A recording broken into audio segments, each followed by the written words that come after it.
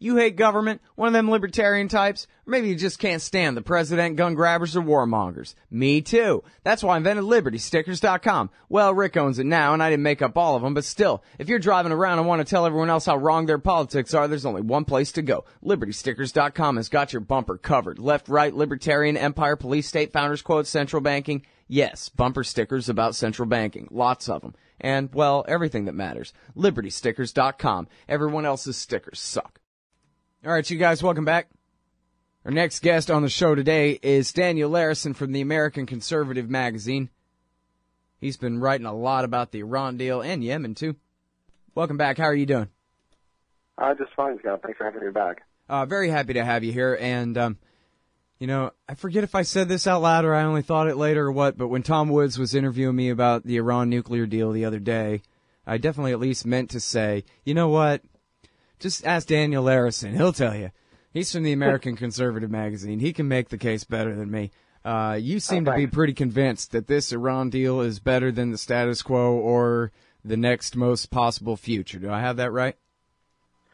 Yeah, I think it is. I think it does a number of things that are beneficial both for us and for the Iranians and for the wider region. I think the most important thing from our side is that it finally addresses the nuclear issue in a way that's satisfactory to Washington and to the other major powers, which I believe greatly reduces the chance that there's going to be any sort of so-called preventive attack on Iran over the nuclear issue. And I think in that it makes that prospect much less likely, that's a huge win for us, in that it keeps us from getting drawn into yet another conflict in the region when we're already involved in far too many. And certainly that's also a win for all of the countries in the region that won't be sucked into the conflict along with us. And obviously, on the Iranian side, not getting attacked, not being starved and sanctioned in the way that they have been over the last several years is to their advantage as well. The other thing that I think it does, it definitely advances the cause of nonproliferation. It does put meaningful limits and monitoring on the Iranian nuclear program, so that in the event that there were a desire on their part to try to build a nuclear weapon, that would become evident, and there would be ways to discourage them from proceeding along that line. And it's also very much to the advantage of Iranian civil society, because they're finally going to be allowed to breathe again, and these sanctions that have been crippling them are going to be lifted, which will in turn make it much harder for the regime to keep squeezing them as much as it has. All right. So, first of all, let's start with that point right there. That is an important point. It's one that's been made, at least from time to time over the years, that, and hey, Iran's far away, so it's kind of hard for Americans to see these things going on, but they've got their right-wing hawks that hate the great Satan and don't want to deal with us, and that like to use the excuse that anybody who opposes them must be working for the Americans. We saw a lot of that in 2009.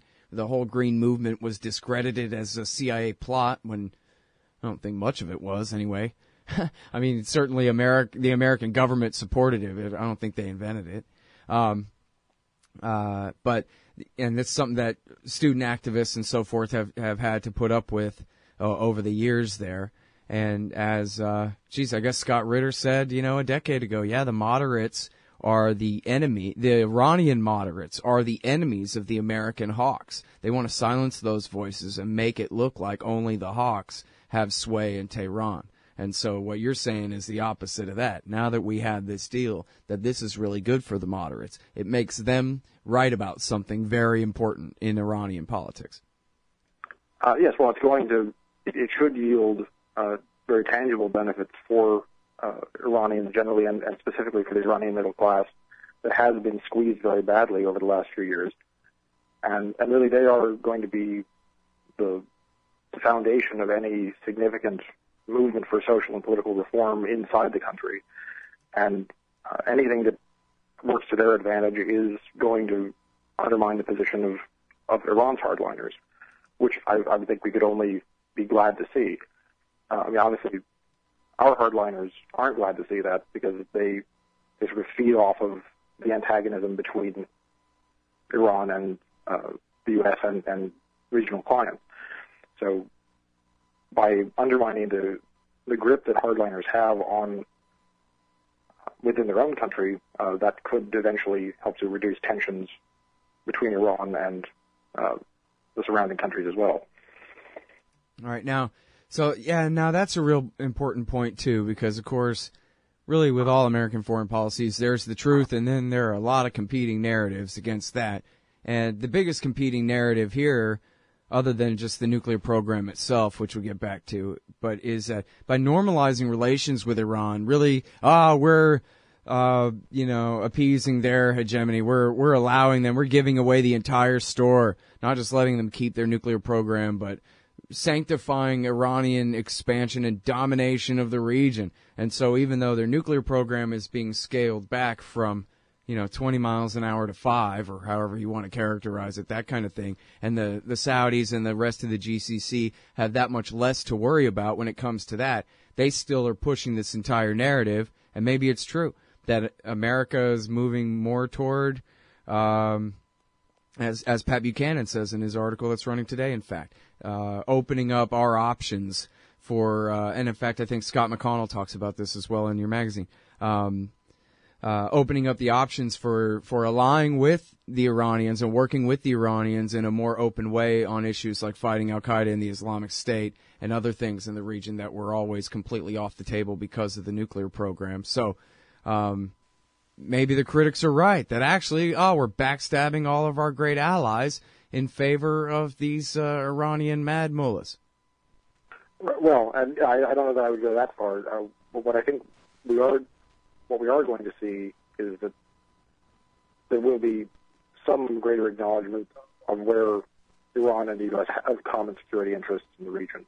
But we're clearly seeing almost a desperate attempt by the administration to keep placating the Gulf states and Israel by sending loads more weapons to them.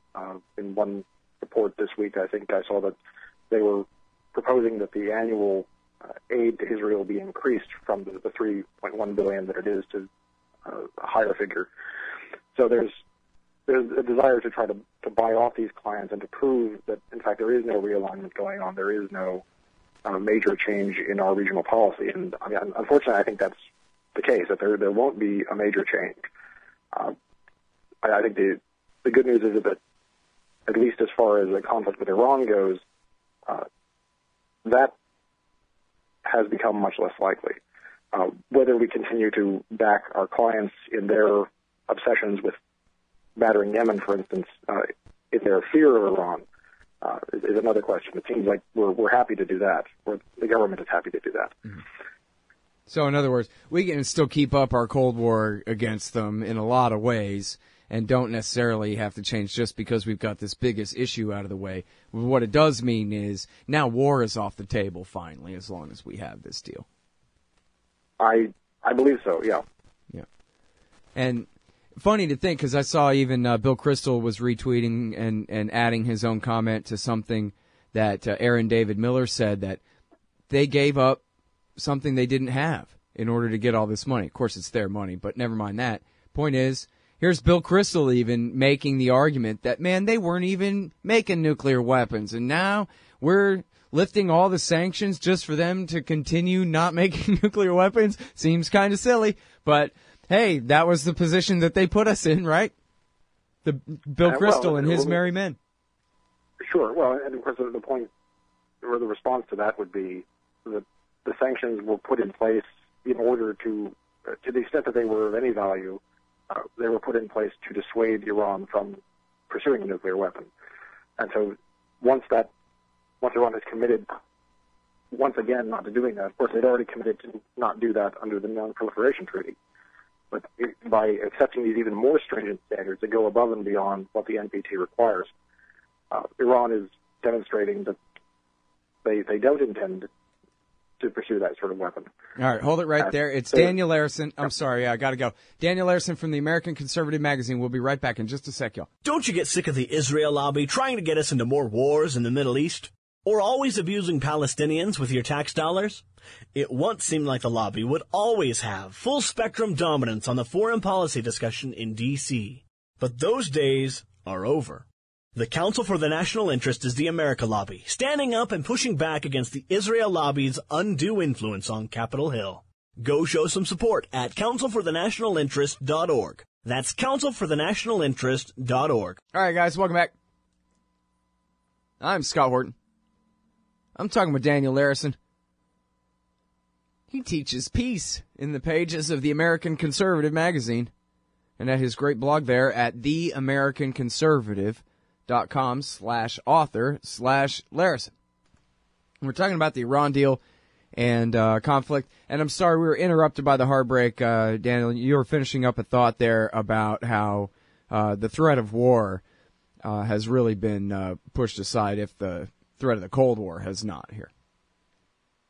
Right, and I think that's one of the great gains for our side out of this, and really, I think the great news for the U.S.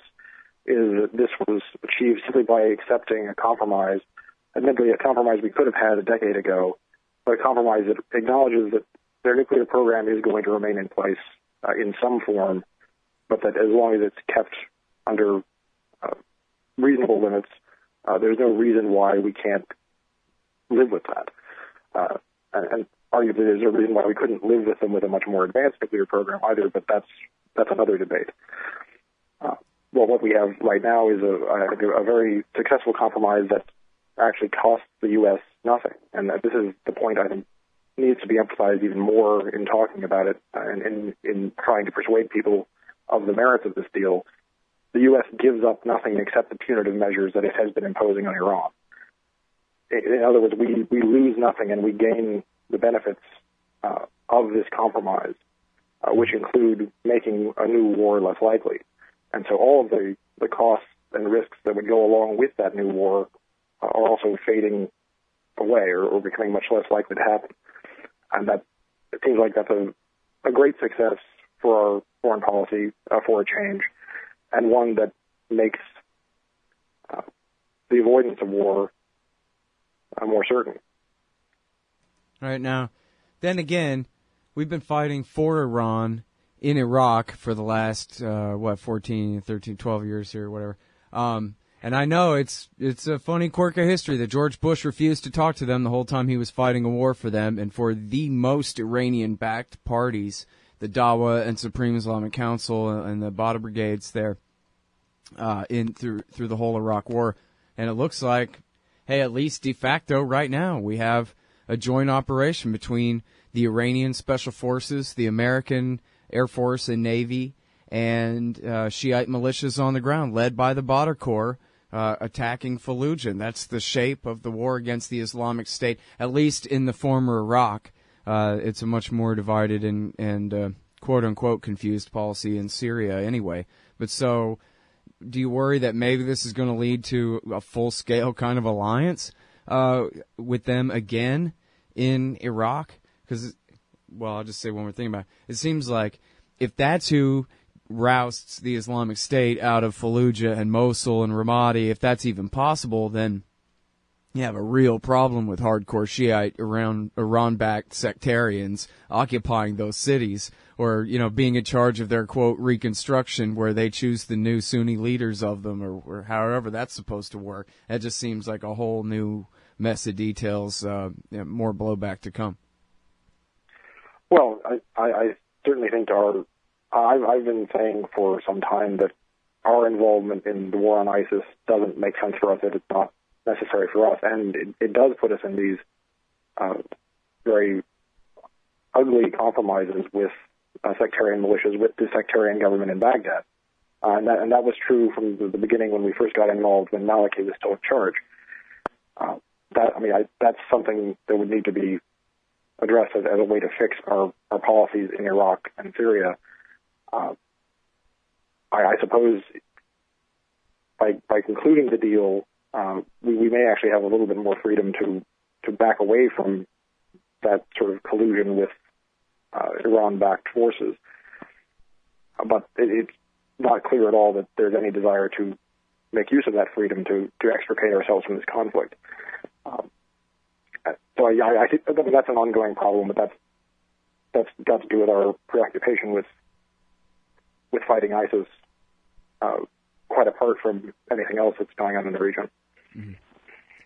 I see what you mean. I think I see what you mean. You're saying that if we're getting along better with the Iranians now, then it's less of a worrisome talking point that, oh no, the Iranians are the ones fighting the Islamic State instead of us. So that makes it easier to go ahead and just let them and let it be them instead of us, because who cares? Right. Well, and an acknowledgement that they're the regional power that has the incentive to fight them, and obviously our regional clients and allies, in the case of the Saudis and the Turks, clearly are not making that a priority and are in fact working on the other side to some extent.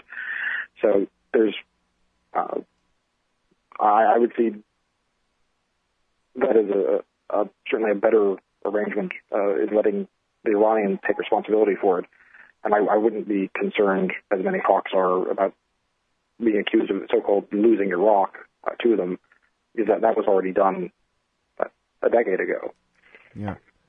All right, so now what about GOP politics? Because you've written quite a bit about this, the different Republican candidates and their stands on this deal. But then I think it's one of your most recent blog entries here is, second to last, is about the poll results that show that even Republicans pretty much support this deal, especially you tell them the alternative is invasion. If that's the only way to make sure that there's no nuclear program at all there, which is supposedly the only definition of a good deal, even according to Rand Paul. But then, as Tom Woods was pointing out to me on his show the other day, that, by the time of the election, this thing will have been going on. The deal will have been in effect for more than a year at that point. And if the Iranians are abiding by it and everything is really cool, they're going to be, and this is a deal the American people in general already supported anyway, then they're all taking their stand. They have their consensus among Republicans, and they think it stands for the consensus of the American voters, or even the Republican voters, but it's really not looking like it. So what do you think's going to happen with that? I think it is going to be a liability for whoever ends up getting the Republican nomination, because they have taken such a reflexive and uncompromising position, and not just against adopting the deal, but going farther and saying that they will repudiate it as soon as they have the opportunity. And that's clearly not what the public endorses. The one survey from the Washington Post this week showed that just over 40% of Republicans are in favor of the deal. So there's a large constituency inside the party that's not being heard at all and is not being represented in the presidential field, but which is fairly extraordinary when you think that this would be, because it is one of the most important foreign policy issues, that there would be at least some dissent somewhere.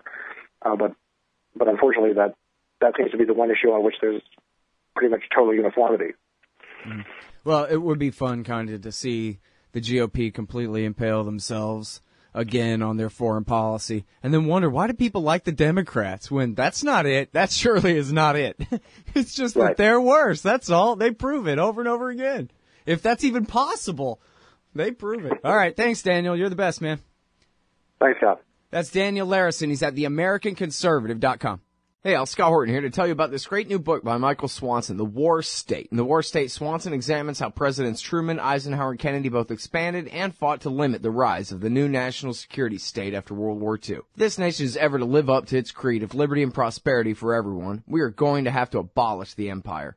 Know your enemy. Get The War State by Michael Swanson. It's available at your local bookstore or at Amazon.com in Kindle or in paperback. Just click the book in the right margin at scotthorton.org or thewarstate.com.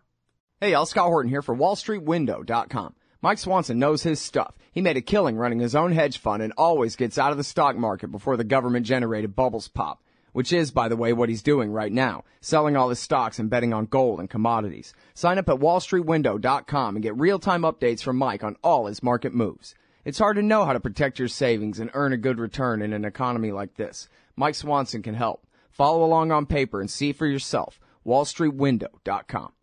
I love Bitcoin, but there's just something incredibly satisfying about having real, fine silver in your pocket.